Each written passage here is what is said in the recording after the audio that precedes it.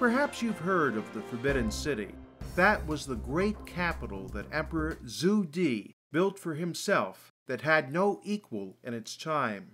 Shortly after the city's dedication, attended by dignitaries from Asia and Africa, Zhu Di launched a massive fleet of treasure ships to explore the world, find new trading partners, and expand the empire's system of tribute. Author Gavin Menzies reports the fleet set sail on March 8, 1421.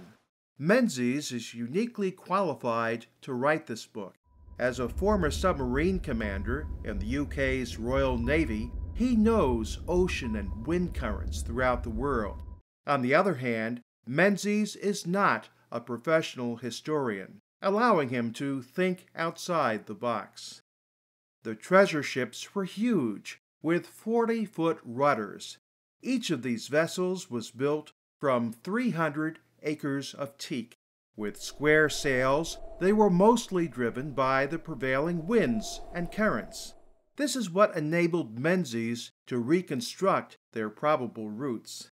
Then he tested his well-educated guesses by locating Chinese pottery, structures, and plants at suspected landfalls. I'll mention more evidence in a moment, but first, let's deal with an important question. How is it that the first European explorers carried maps of their destinations on their voyages? I'm talking about charts such as the Piri Reis and others. Menzies indicates the map's extreme accuracy stemmed from information gathered by cartographers aboard the treasure fleets. Now here's the additional evidence. Wrecks of junks along the routes Menzies has reconstructed, native artwork depicting Chinese figures, and the testimony of European explorers, including Columbus. And are you ready for this one? DNA evidence links selected Native American tribes along the route with Chinese people groups. The obvious question is, why haven't we heard this before? It turns out history was changed by a stroke of lightning. All Chinese progress stopped when the Forbidden City was struck during a thunderstorm shortly after the fleet left. Emperor Zhu Di's palace burned. There were a lot of deaths, and the mandarins, who were already displeased with the emperor's lavish spending, pretty much cut off contact with the outside world.